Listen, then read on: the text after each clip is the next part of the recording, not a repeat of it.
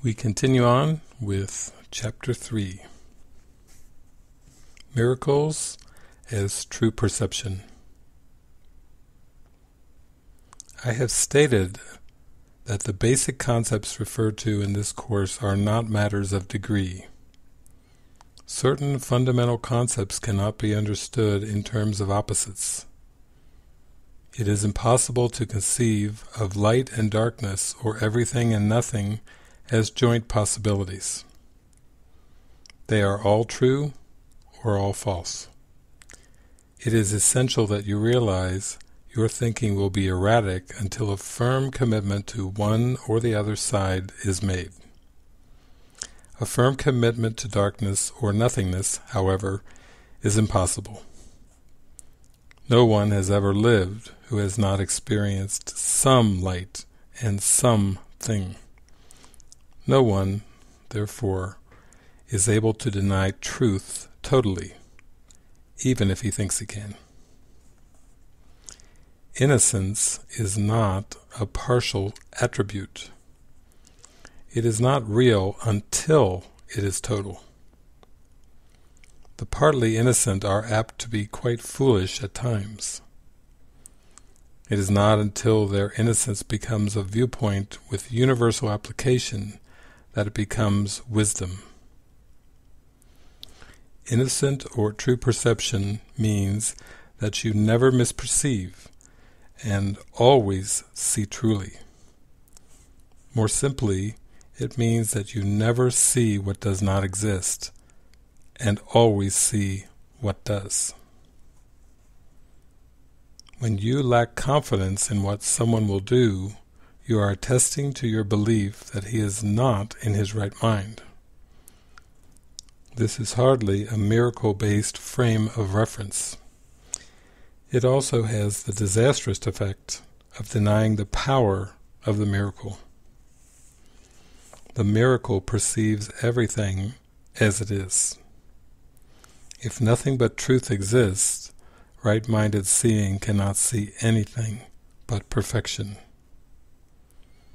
I have said that only what God creates, or what you create with the same will, has any real existence. This, then, is all the innocent can see. They do not suffer from distorted perception. You are afraid of God's will because you have used your own mind, which He created in the likeness of His own, to miscreate. The mind can miscreate only when it believes it is not free. An imprisoned mind is not free because it is possessed or held back by itself. It is therefore limited, and the will is not free to assert itself. To be one is to be of one mind or will. When the will of the Sonship and the Father are one, their perfect accord is heaven. Nothing can prevail against the Son of God who commends His Spirit into the hands of His Father. By doing this, the mind awakens from its sleep and remembers its Creator. All sense of separation disappears. The Son of God is part of the Holy Trinity, but the Trinity itself is one. There is no confusion within its levels, because they are of one mind and of one will. This single purpose creates perfect integration and establishes the peace of God. Yet this vision can be perceived only by the truly innocent. Because their hearts are pure, the innocent defend true perception instead of defending themselves against it. Understanding the lesson of the atonement, they are without the wish to attack, and therefore they see truly. This is what the Bible means when it says, "When He shall appear, or be perceived, we shall be like Him, for we shall see him as he is. The way to correct distortions is to withdraw your faith in them and vest it only in what is true. You cannot make untruth true. If you are willing to accept what is true in everything you perceive, you let it be true for you. Truth overcomes all error, and those who live in error and emptiness can never find lasting solace. If you perceive truly, you are canceling out misperceptions in yourself and in others simultaneously. Because you see them as they are, you offer them your acceptance of their truth so they can accept it for themselves. This is the healing that the miracle induces. And from the workbook,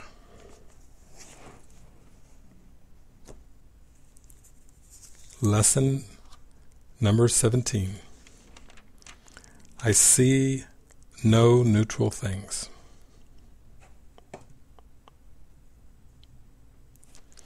This idea is another step in the direction of identifying cause and effect as it really operates in the world. You see no neutral things because you have no neutral thoughts.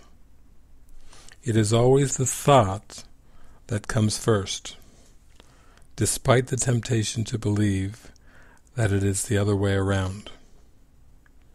This is not the way the world thinks, but you must learn that it is the way you think.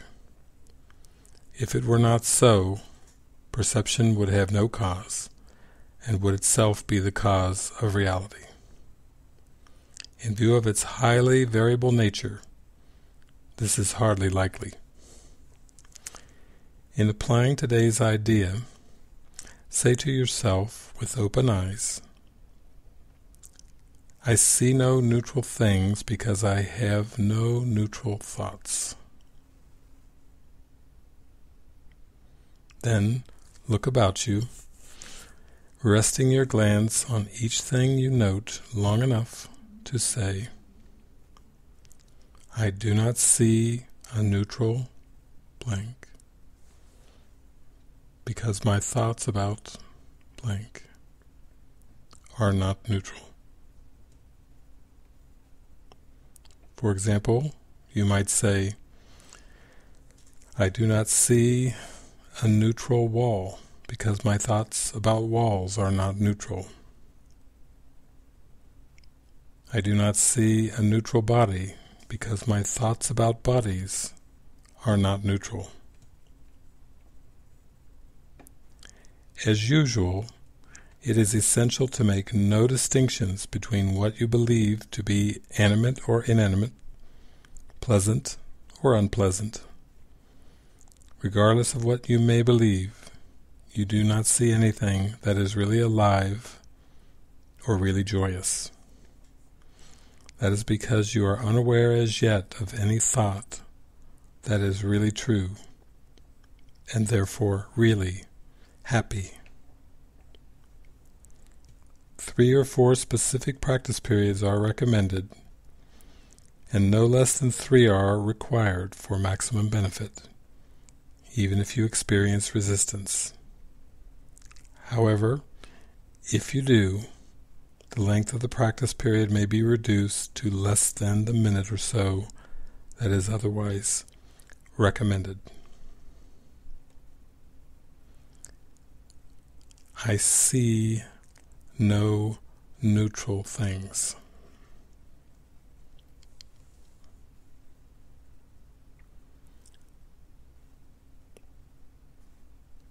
So as we gaze around, we are allowing the idea that we do not see anything as completely neutral.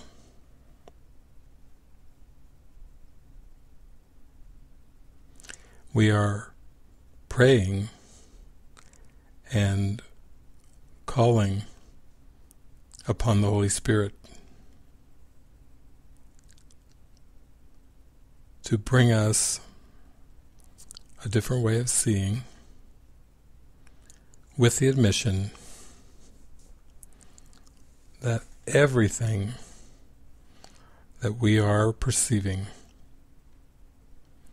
is being given a meaning, a false meaning.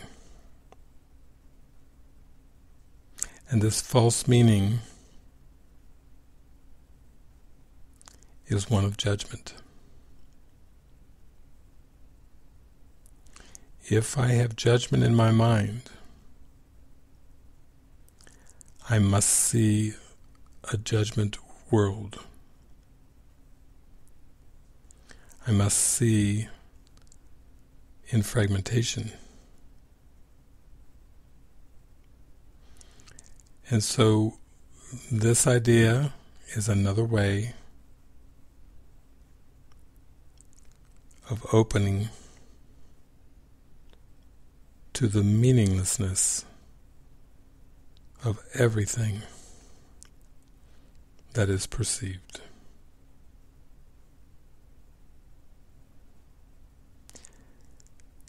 I cannot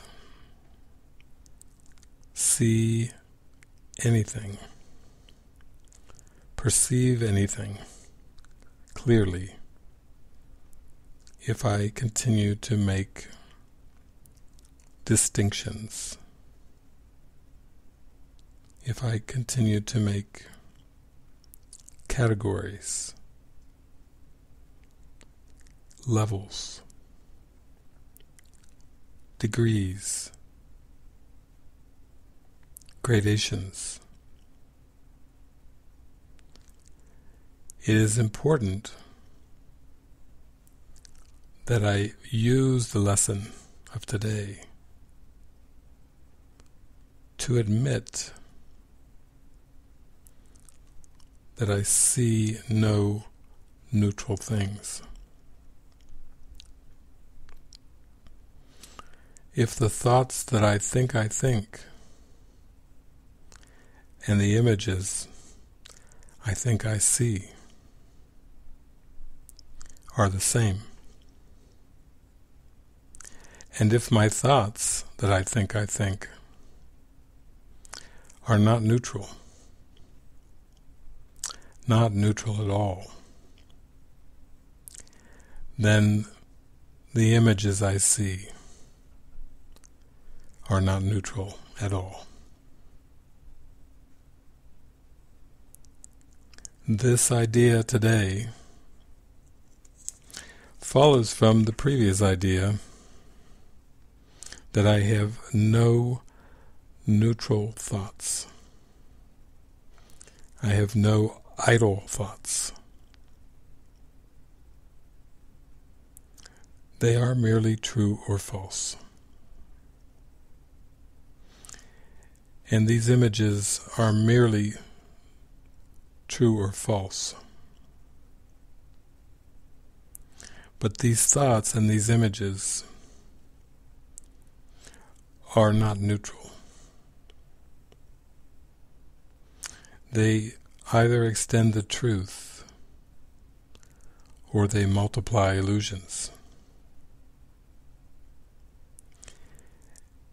And so I can't begin to talk about neutrality in perceiving if the thoughts that are underneath my perceptions are not real.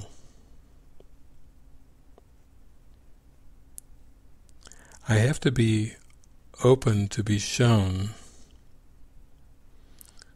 a new way of perceiving first, and then beyond that, vision, the vision of Christ, pure light. And so, in faith, I practice the lesson of today. I see no neutral things.